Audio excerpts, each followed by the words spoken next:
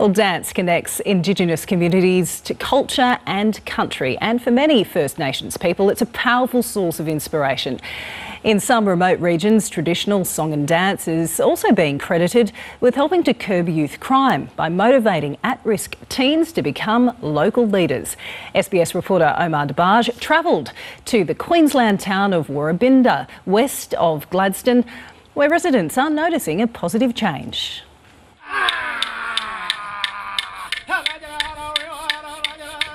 On Gungaloo and Wadja land, behind a community centre in central Queensland, the Kulgoodah Dancers pay tribute to their ancestors through traditional dance.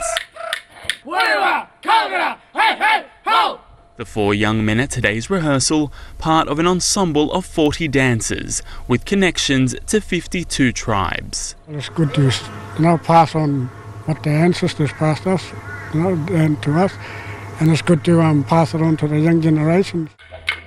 And sharing those family stories is the favourite part of dancing for some. Performing, dancing, from people we don't know. Showing our culture to other people. Frederick Henry has been a dancer since he was 8 years old.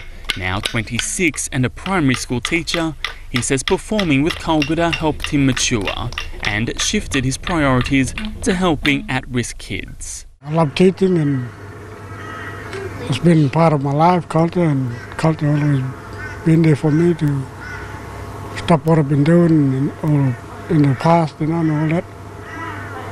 Getting children out of trouble and all that, stopping them from breaking interest in that. The dance troupe has been a staple in the small Indigenous community of Woorabinda for more than 20 years. The population here numbers less than 1,000 people and, like many other remote towns, grapples with youth crime. Kruger Adams says his father started Kulgoodah to stop kids from sniffing petrol. He now runs the group with his partner Nikki Cameron. How people was around at the time, the respect was real strong at the time, and as elders started to pass away, and that sort of respect level started dropping away. But Kulgoodah's successes are helping turn things around. In 2017, the group performed at the Sydney Opera House, winning the prestigious National Dance Rights competition, which led to an invitation to dance on the Gold Coast for the Commonwealth Games. Bringing back respect for our community and teaching the young kids how to respect others and respect themselves. This story isn't unique to Woorabinda. Music and dance are integral parts of Indigenous culture, deeply rooted in identity. And in communities across the country, dance is being utilised by younger generations to understand who they are and decide where they want to be when they're older. You forget who you are sometimes, but when you're doing cultural stuff, it brings back that knowledge from what area you're from. Most of them now starting to stand up, talking and taking over. I'm pretty proud of them too, and this keeps me going with them.